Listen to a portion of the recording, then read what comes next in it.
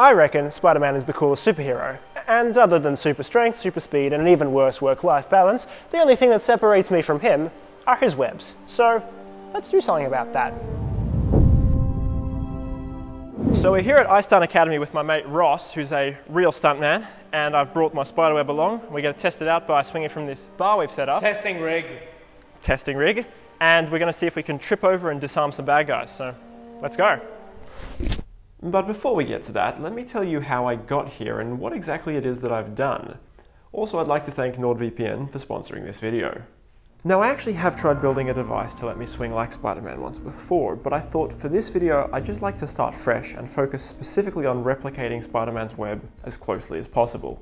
In the movies it generally looks like this. It's like a rope made from scaled up spider silk that's strong enough to stop a train and sticky enough to swing from.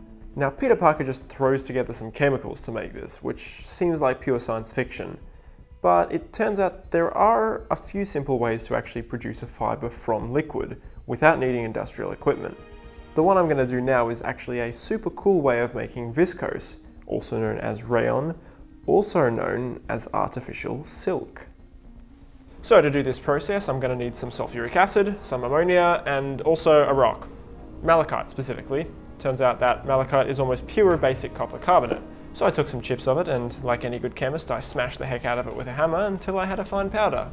When I add the malachite to the ammonia, it turns a very satisfying blue colour. And this compound is uniquely able to dissolve cellulose, which is the primary material in wood and also cotton wool. Once that's all dissolved, I can fill a syringe and extrude it into this sulfuric acid, where it forms these strands of artificial silk.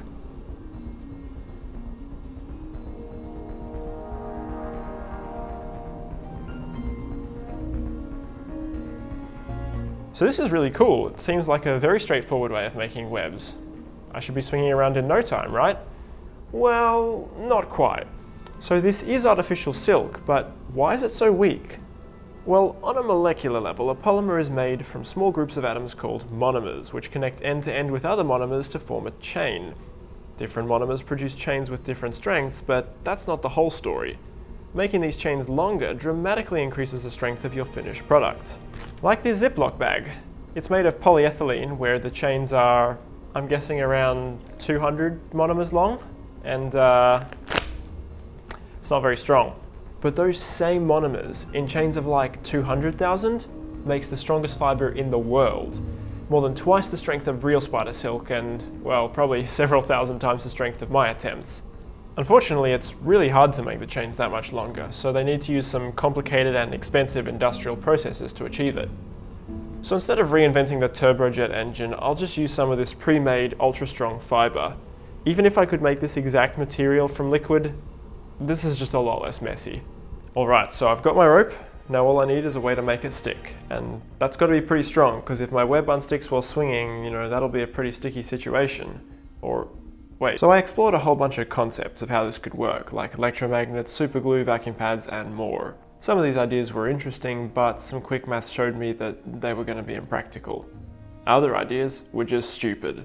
But I did the maths anyway, and threw everything onto a matrix, so that way I look like I know what I'm doing. The crucial thing here is that whatever I made needed to be cheap and simple, because Spider-Man leaves hundreds of these webs all over the city. And that thought led me to Velcro. Now obviously Velcro is way too weak for this, but the way it works is with a bunch of hooks sticking to a bunch of loops. And I thought, well, maybe I can make like a super Velcro using Dyneema loops and steel hooks. The steel hooks were the hard part. I designed and tested so many prototypes before I finally arrived at this design. The pinnacle of functional simplicity. Then I used some math and a stress simulation to find exactly the smallest size I could get away with if I used high strength alloy steel. So I had the hooks laser cut by a nearby shop and I was ready to go. Well, I needed to quickly grind off the sharp edge first. Now I've been working really hard to make sure that this web is as secure as possible. But maybe you're concerned about a different kind of web security. In which case, let me tell you a little bit about this video's sponsor. NordVPN is really well known for being very fast, and it got an Editor's Choice Award on PC Mag for several years running. can make it look like you're browsing from a country that you're not currently in. For me, that's really useful because I'm Australian, but I'm currently in South Africa. There are some Aussie web services that I just can't get unless they think I'm browsing from inside the country. And this could also be useful to you if you're in or visiting a country with heavy internet censorship, and NordVPN has obfuscated servers specifically for that purpose.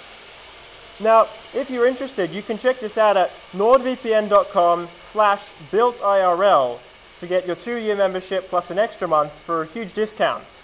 Now that link is quite important because it's what lets NordVPN know that you've come from my channel, and that way you get your discount and they also see that it's worth sponsoring some more videos like this one.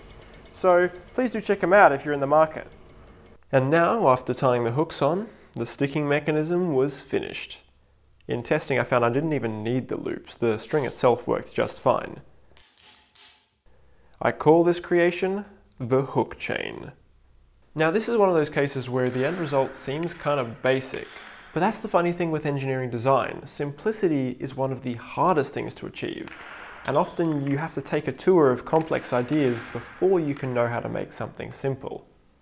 Okay, that's enough backstory. Let's go back to that stunt facility you saw at the beginning of the video so I can test this thing out. Cool, so I'm here with my web, and together with... Where is Ross, actually? Whoa! And together with Ross, we're going to see if we can do some tripping and disarming.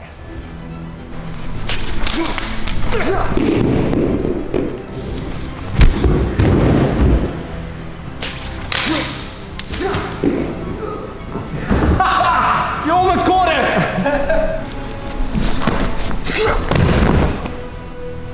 That was brilliant, Adam. There, I think that worked.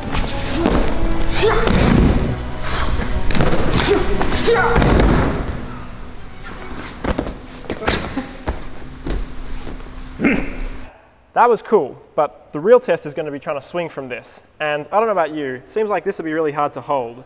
So I could try wrapping it around my hand like Spidey does in the comics, but man, that just seems so unpleasant.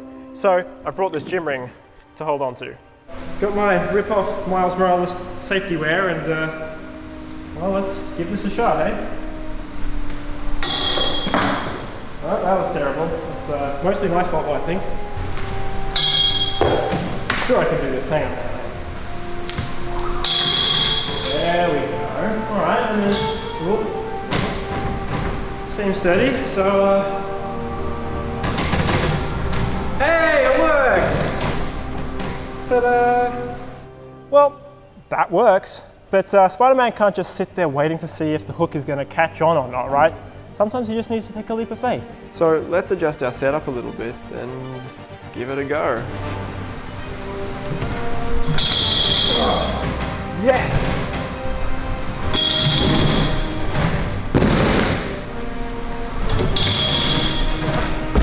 This is great. Ross, you want to go? Totally, let me at it. We did a lot more testing than I'm showing here, and the hook chain honestly had a really high success rate as long as we timed it right. I'd say not even that far from 100%. What were you saying about that 100% success rate? Well, it's down to 90 now. Mine is still 100. There is one thing that I really do want to try. Let's see if it works. Okay, Spider-Man! Don't flip!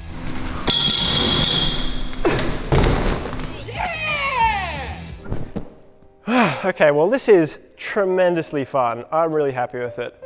But you're probably thinking, it would be way cooler if you could shoot the webs and swing multiple times, and if you didn't have this bulky gym ring nonsense. And even if you're not thinking that, I am. So check back in the next video for some more of that. I just wanted to say a massive thank you to Nathan, John, Greg, and especially Ross from IStunt Academy for freely lending their time, equipment, and skills to make this video possible. Big thanks to NordVPN also for sponsoring this video, and thanks to you for watching. Hey guys, New York style pizza. You know what we need to do now? Tell me. Oh. This is like that bit in Spider-Man 2 where Spider-Man delivers pizzas. Oh. Well, it still tastes good.